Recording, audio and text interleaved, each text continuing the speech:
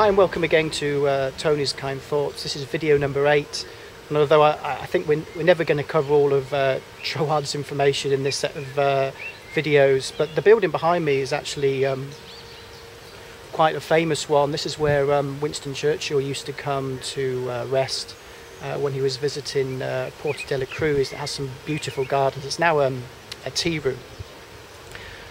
In today's video I want to talk a little bit about the idea of study, and Troad talks about this idea of growing through study and awareness, and you start to say, can I achieve that? Can I achieve that goal, that dream, that mission? You start to choose wisely the thoughts that you entertain, and instead of thinking ideas or visions will never come, you start to think in a different way, that that dream, it will come. It's a feeling of expectancy. I've got a great idea for you to think about on this last video, which Troad talks about, and it's the idea that if you ever feel that feeling of doubt, or that this power isn't working for you, just stop and think and say to yourself, who is, and then replace that gap with your name. So for example, if your name was Fred, you'd stop and stand and say to yourself, who is Fred?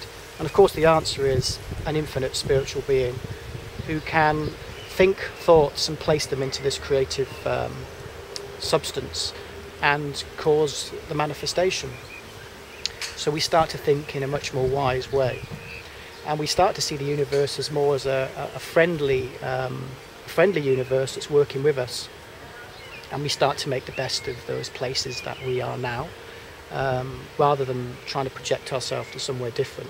So on today's last video of this series, think about those ideas and start to think about how you can act where you are now, because that's very often where the universe can work the best for you.